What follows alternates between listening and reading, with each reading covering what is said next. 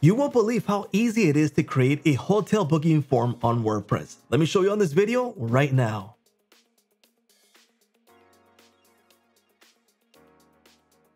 Welcome to Jotform. My name is George, and on this video, I'm going to show you how to create a hotel booking form. Now, the idea of using a hotel booking form on WordPress is because WordPress is a really flexible website builder. We can install plugins, themes, and it lets us customize our website to a whole new level. And on this video, what we have to do is first create our hotel booking form so we can add it to WordPress. And the beauty about this is that this is going to be customizable on Jotform, and it's going to reflect on our website when it's live. So let's get started, okay? Now, the first thing I'm going to recommend to you is to get started with a hotel booking template.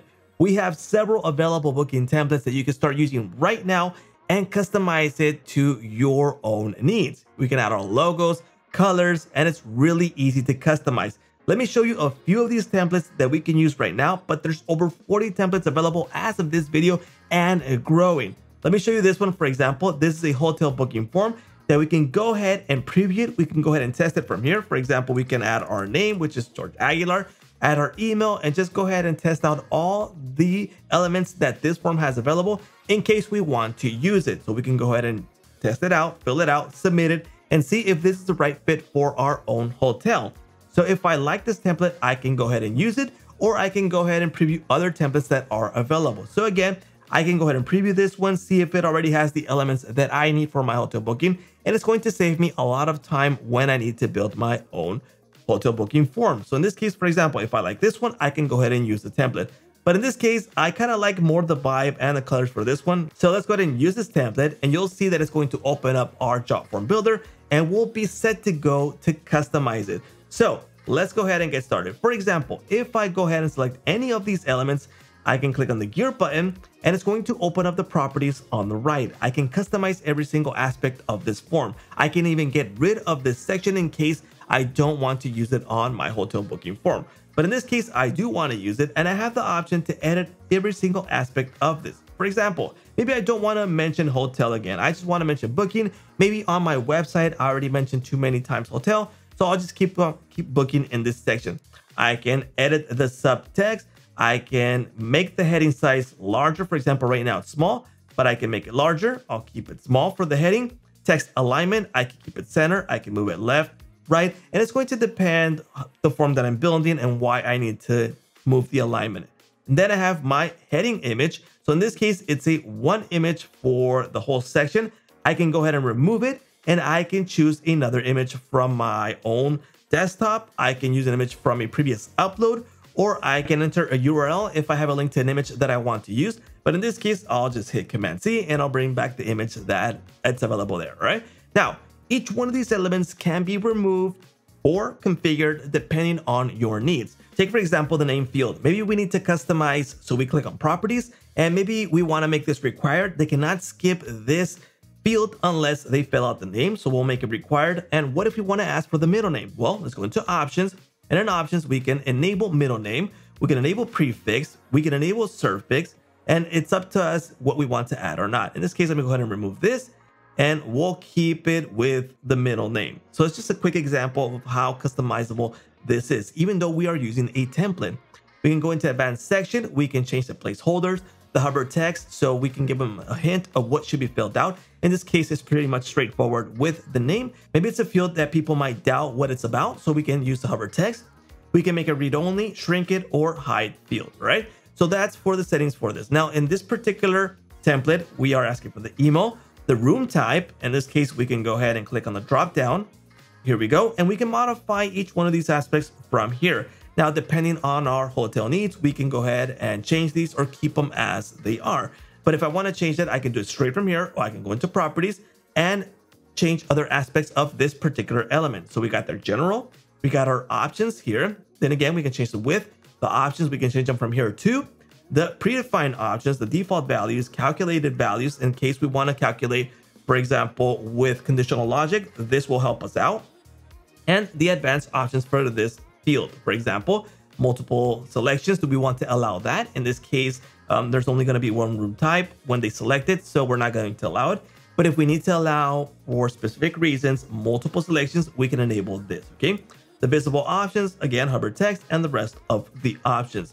And then we have the number of guests option. We're gonna leave that one as is. And the next field is the arrival date and time. Now, this one is the date picker properties. In case you are building one from scratch, we can find that element here in elements, widgets, and we are going to search for date picker. And here it is, right?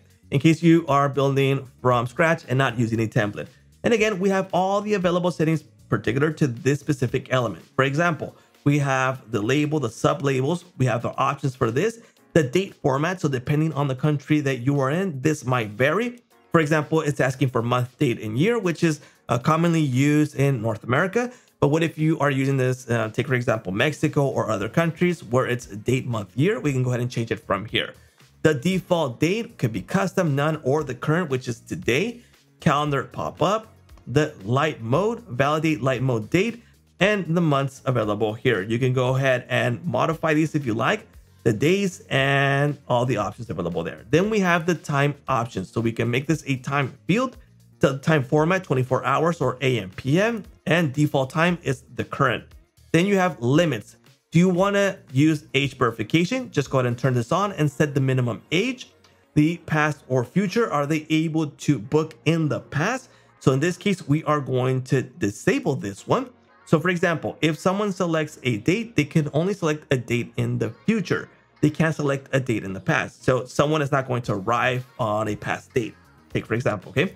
So we can go ahead and turn that off. Days of the week, we can turn off days of the week that they can't select in case, for example, you are not booking on Sundays or Mondays, etc. for some specific reason. You can do so there. And we have start and date, which would not be something useful for a booking form, but that is available there. Disable specific dates. This one is a really important one. In case you want to manually book certain dates, you can turn these off by adding the dates. For example, if you want to manually book because you are going to raise the prices on Christmas, New Year, Thanksgiving, etc., we can add the dates right here and disable date ranges if it's going to be a date range. Once you're good to go into advanced and we have our options for advanced. So it's really easy to customize the date picker properties. The next element is the departure date. So again, we have our properties for that one and we can go ahead and change everything from here. And again, you can have your required option here, your date format in case you want to change it, the year from, year to, and several available options there. Now, what if we want to add elements to this? It is possible. You can customize every single aspect of this form, even colors, etc. So right now we are going to add an element. Let's just say that we are going to ask for the passport number. Now, some countries will make this a required field because they are going to ask for the passport. So maybe you want to add that there. How about we add a short text to this section? And let's go ahead and shrink the past one. It's already shrinked. There we go. Let's go and shrink this one. Let's go into advanced, shrink it. Okay. And we are going to ask for the passport number. And it's just a quick example of how easy it is to change the elements and start working with them right here. So we can make this required in case it's a required option in the country that you want to use this booking form.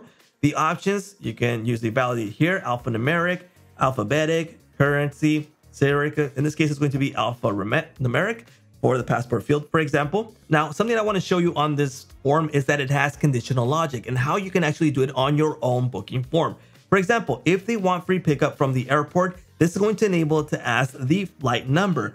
Now you can see that this element is hidden. How can you do that? Well, we'll go into properties, we'll go into advanced, and we will enable hidden. That means that this field will not pop up unless they select yes, please pick me up on arrival, right? If you select no, that will remain hidden.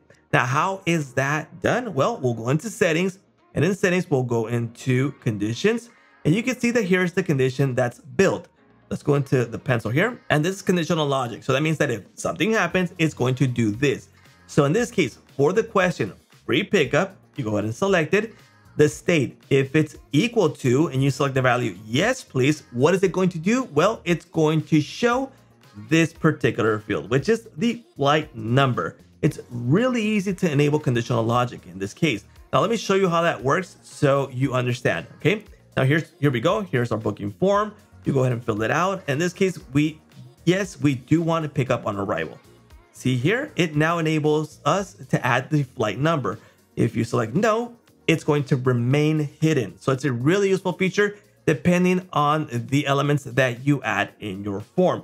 Now, in terms of customization of the look, of the colors and fonts, it's super easy to customize. If we click on the form designer, we have several available options. You can select a color scheme that's already available there.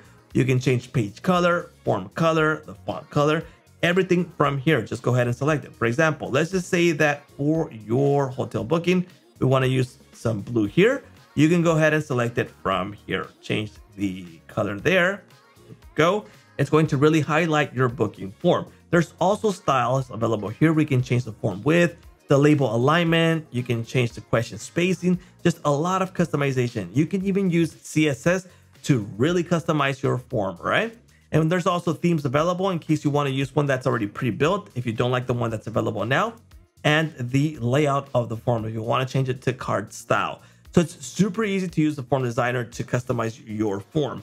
Now, how about a payment gateway? Can we actually charge for the booking straight from our hotel booking form? Yes, it is possible. To do that, we're going to go into the elements and there's a tab that says payments. Let's go ahead and select it. And there's several payment gateways available here, all the way from PayPal, Square, Afterpay, ClearPay, PayU, several of these payment gateways. So depending on your country or the payment gateway that you want to enable, just go ahead and drag it inside of here. In this case, let me go ahead and drag this one, which is a really quick add for a payment gateway, which is PayPal Personal. And I'm going to add it all the way to the end. Okay. So once I've added here, I can go ahead and enable it by adding my details. For PayPal, all I have to do is add my email account. Depending on the payment gateway that you add, you will need to add the credentials, API, keys, etc. to enable it. In this case, let me just type in test.com. Select the currency that you want to charge. There's the payment style. If it's going to be a product, a subscription, user-defined amount, or collected donation. In this case, we are going to sell a product. So let's go ahead and continue. And we can add our products right here, which would be, I would add these by night, but depending on your use case and how you want to charge, is how you're going to structure this. So for example, I'll just say one night. Here we go. The price is going to be $100. Description, one hotel night. Here we go. I can choose an image. I can select from an image on my image that I've uploaded previously. I'll just go ahead and select that one for testing purposes. Auto scale the image. We can make this required. Select by default. Then we have our options for this. Do we want to add a quantity selector? So I can say per night. It's going to be a drop down quantity. And we're going to allow up to 10 nights, for example. Here we go. Let's save the quantity. Here we go. Do we want to add a stock to this? We can do so here.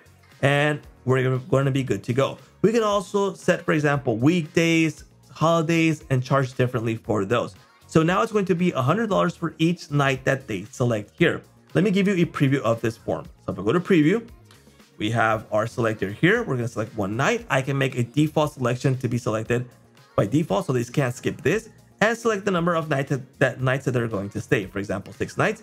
Or I can use conditional logic from the arrival date to departure date and automatically set the nights here. So that is possible. Okay. Now, once you're good to go, you have your form built, you have the elements that you want, the colors that you like, everything's good to go. We're going to go into publish and we can go ahead and share this from a link, a QR code, or by email. But in this case, we want to add it to our WordPress website. Okay. So we're going to go into embed and we have two options. We can use the embed code or we can use the WordPress code. So in this case, I'm going to use the embed code. So I'm going to copy this code and I'm going to go over to my WordPress website. Now, in this case, we can add it to any section of our WordPress site. So I'm going to go into pages. I'm going to create a brand new page to show you how to add this on Gutenberg blocks. And I'm also going to show you how to add it on Brizzly. Okay. So in this case, let's just say I'm going to name this hotel booking. We're going to pretend that we have a nice looking website and we are going to add the booking form. Okay. So in blocks, we're going to click on the plus button and we're going to search for HTML and we're going to select it. Here we go. And we're going to add the code that we just copied over there on Jotform. So let's hit publish. Let's preview our form. Here we go. And we now have our hotel booking form here on WordPress. Now be aware that if we modify our booking form on Jotform, it's going to automatically update on our website. So we don't have to come back every single time and make modifications. So that's a really neat feature. Okay, now, how do we add this on Brizy? So in this case, let me show you how to do this on the contact section. And I'm going to click on edit with Brizy. Here we go. And we have our booking form here. We're going to go down here and it says book with us. So this is the section where I want to add the hotel booking form. So we'll click on the plus button, and on Brizy, we're going to search for code. Here we go. We're going to add the shortcode to this section.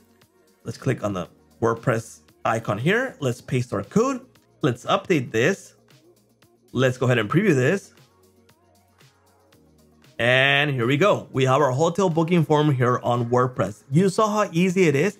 So it's going to be able to be embedded on any type of theme or straight to WordPress Gutenberg. So it's really flexible, highly customizable. And again, as I mentioned, any modification that you make on your form will be automatically reflected on your website. So no need to jump into the back end of WordPress to make changes. All you have to do is make your changes from here. So I hope you like this video. Please let us know here in the comments what you think about these booking forms. And don't forget to like, subscribe, and hit that little bell notification to get notified when new videos come out. And that's a wrap.